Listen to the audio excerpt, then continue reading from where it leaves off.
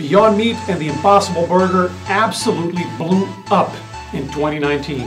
The Beyond stocks were beyond hot. There's a general idea that these imitation meats must be healthier because they're made from plants. But does that really pan out? Let's find out. Even if you've been living under a rock, you've heard of Beyond Meats and the Impossible Burger. Some people prefer them for ethical reasons. For others, it's the environment. A study from the University of Michigan concluded the Beyond Burger generates 90% less greenhouse gas emissions than beef. It requires less energy, less than 1% of the water, and 93% less land. So those are pretty impressive numbers. But it's good to keep in mind funding and conflicts of interest, as I've said in previous videos. So we gotta be fair here as well. This study was commissioned by Beyond Meats, so we can take the numbers with a grain of salt. But we do know from extensive independent research that red meat is far more resource intensive and polluting than vegetables. According to this recent study, red meat has an environmental impact 10 to 100 times larger than plant foods. So it's not a hard sell that plant burgers are easier on the environment than beef. But the third reason people are excited about the Beyond and the Impossible Burger is the health angle. And that's what we're going to focus on today.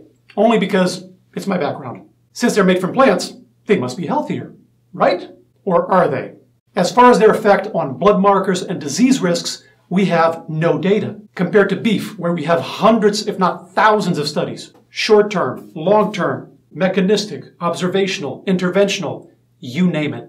The preponderance of the evidence, the whole of the evidence, consistently points to red flags, which is why the recommendations are to go easy on red meat. So, we have lots of studies on beef. What about the Beyond and the Impossible? I can tell you studies on their health effects are underway as we speak, and as soon as results are available, I'll update everybody. So, what all these blogs have been doing with the head-to-head comparison, beef versus imitation meats, is comparing nutrient composition. It's basically an educated guess. They're speculating as to what the health effects might be. We'll take a look at the head-to-head analysis, and we'll address the question everybody's asking, are the imitations better or worse than beef? And after that, we'll talk about why that's not a great question to ask in the first place. Let's do it. Same size for all patties, 4 ounces. For beef, I'm looking at official USDA numbers, but bear in mind, exact values vary depending on how lean the cut is. Whereas the imitations are always the same. It's a standard product. So, calories. The Impossible and the Beyond are around the same, about 250 calories. Beef, 205 to 290. Again, varies depending how lean the meat is, but similar ballpark as the fake meats. Protein, 19 grams for the Impossible, 20 grams for Beyond. Beef, most of the comparisons quote about 16 or 17, but I found cuts going all the way to 28 grams. So, significant variation, but same general ballpark. Maybe a little bit less or a bit more depending where you get your burger. Let's look at fats. Saturated fat, 8 grams for the Impossible, 6 grams for Beyond, and about 6 for beef, give or take. So again, similar range. Wait, how's that possible? Isn't saturated fat supposed to be a meat and butter thing? It is usually concentrated in animal products, yes. But some oils have a ton of it as well. And that's where this is coming from. The imitations have coconut oil, which we know raises our serum cholesterol. I've covered that before, and this large study just came out confirming it.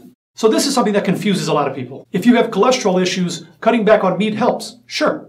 But if you replace it with coconut oil or a processed food that has a lot of it, you might not see a benefit. It's worth emphasizing this. Otherwise people go, I had high cholesterol and I stopped eating steaks. I even bought these plant burgers and my cholesterol is still too high. So I guess the steaks weren't the problem at all. And maybe food doesn't matter whatsoever. No, food matters immensely. It's just you jump from the pan to the fire. None of those options are great for cholesterol levels, unfortunately. All right, moving on. Trans fats. 0 in the imitations, about ½ gram to a gram for beef. Cholesterol, of course 0 in the imitations, plants don't have cholesterol, and 60 to 100 milligrams in beef. Fiber, of course none in beef, only plants have fiber. Imitations, 3 and 2 grams. Not a ton, but some. And sodium, this made the headlines, 370 and 390 milligrams, and much lower in beef. Bear in mind though, this is if you're eating just the patty and cooking it at home, like everything controlled. If you're having it at a restaurant with added salt during cooking and the bun and the toppings and the sauces and God knows whatever else, the sodium skyrockets. Almost 1,000 milligrams for some commercial burgers. So it eclipses the sodium in the Impossible or the Beyond. There are many other nutrients, of course. For example, one difference between the 2 imitation burgers is that in the Impossible they added B12.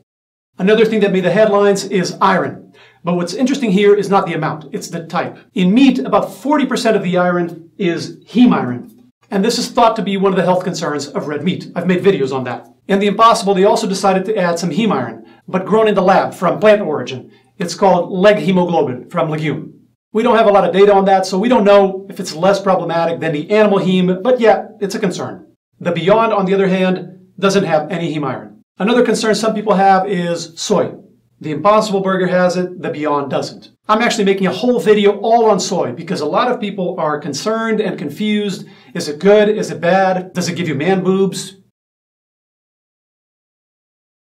So, in-depth soy video coming soon. We could also talk about things like antibiotics, animal hormones, antioxidants, and in those categories, the beef is naturally going to look a little worse. Although the antibiotics vary, the vast majority of burgers sold are from factory farmed meat, so they're going to have antibiotics. But if it's a fancy burger or homemade from like a super high quality meat or something, maybe not.